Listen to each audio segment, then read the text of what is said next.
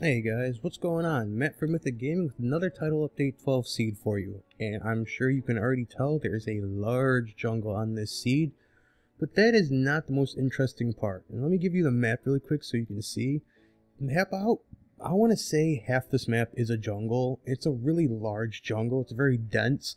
And as right where I'm standing, you might as well take the coordinates while we're here. Right where I'm standing is a nice little bit of a surprise inside of our stronghold. So go ahead and get those coordinates and I will get down there and show you exactly what I'm talking about. I just have to find where I put the hole because it is very dense tree cover. There we go. Alright, come all the way down here. Keep going, keep going, keep going. Right here. This stronghold chest is pretty special because when we open this stronghold chest, we could see that there is a golden apple, and apparently he's brought 3 of his regular apple friends, but that doesn't matter. What matters is the golden apple, so it is another golden apple stronghold. And I know not many people are, or not as many people are interested in golden apples anymore because you can make them now, but to find them is still pretty exciting, especially in a stronghold, because I mean in a stronghold you only get up to 4 of these chests and hallways, and half the time the pillar is empty, it has no chest on it, so to find it is pretty neat. So I wanted to share that with you before I showed you the rest of the seed, because the rest of the seed is actually really nice. So I'm going to take you on a quick little tour here, and we're going to start off by going to the side of this jungle, the right side of the jungle here, because not far from the stronghold it does bust out into the plains. And in the plains, there is a nice little village right here. So, I mean, you could kind of have your base be there if you're going stronghold exploring. And no blacksmith, you know, it's kind of small, but it is nice that it's here. It's not horribly far from the stronghold either. But before I move any farther, there was something back in the jungle I thought was pretty neat. And it's right by the stronghold that I wanted to show you and I completely forgot about. So let me get back over there real quick. See, it should be right over here somewhere. There it is. Now, I know they don't exist on the Xbox yet, but in my opinion, this looks like a jungle temple to me. I know it's much larger than they would be, but just the way this is built right here, it just screams out for an awesome jungle base.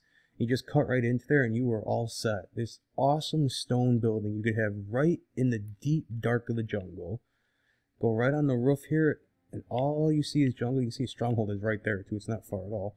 But all you see is jungle. This would be a great place for a jungle base. So I just wanted to put that out there for anybody that was thinking of doing something like that. I think this would be the map to make a jungle base on. So with that said, we will continue, and I'll just kind of fly through the jungle up to that other plain section, just to show you just how immense this jungle is, how dense it is. It's pretty special. I mean, I don't get a lot of maps that have at least 50% jungle, so... And especially the way this is set up, it's right in the middle too, which is kind of nice. It just has a plains area on each side of it. I really enjoy this map, and the amazing thing about this map is you can see that there's desert in the bottom left. So this one does have every biome, and it even follows the realistic biome setting. So this map really has it all.